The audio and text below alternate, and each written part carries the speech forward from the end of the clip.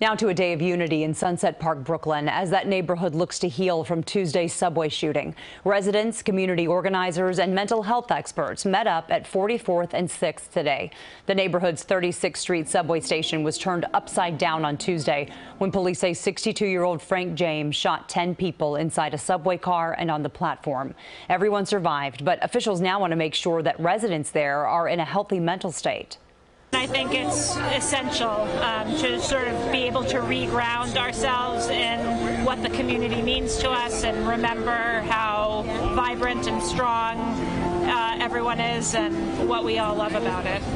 Mental health experts at that event say getting outside and getting involved with the community can help treat trauma and fear.